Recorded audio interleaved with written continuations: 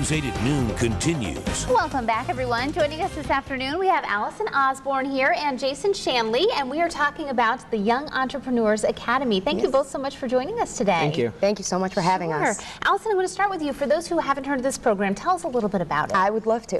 The Young Entrepreneurs Academy is a local nonprofit organization that is actually now on a national level. And we started right here in Rochester 8 years ago, and we take middle and high school students through the process of starting and running their own real, legally registered business or nonprofit organization. Wonderful. So everything from brainstorming their big business idea to writing a real business plan, pitching that plan to investors for actual funding, and graduating as the CEO of their own real company that has a DBA, business banking account, and is ready to start generating profit or providing a social service. Fantastic opportunity. Now, Jason, you went through the program. Tell me a little bit about the business you created. My business is called UrLocker. I created a business that designs and sells removable skins for, it started off as lockers for the outside of locker doors, and you can actually cut it for the inside too. But then I decided, why not go to other devices and surfaces? So now I have laptop and iPad skins out on the market. I just created a template for iPod skins that at the Young Entrepreneurs Academy is actually giving to their semifinalists.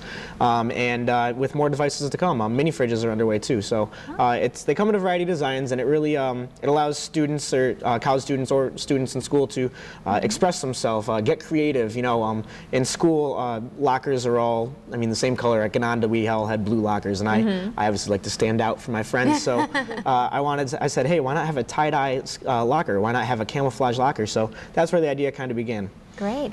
You've got an event coming up later this week where students are taking their businesses and actually competing for scholarships? Yep, big college scholarships. So we actually are running the program. As I mentioned, we started 8 years ago at Rochester, but we are running the program now in 13 states and have 30 different locations. So each one of those Young Entrepreneurs Academy locations has their own what's called the investor panel event, where they pitch their businesses for actual funding. And not only are they competing for startup capital, but they're competing for a spot in what's called the Saunders Scholars Bright Ideas semifinal competition.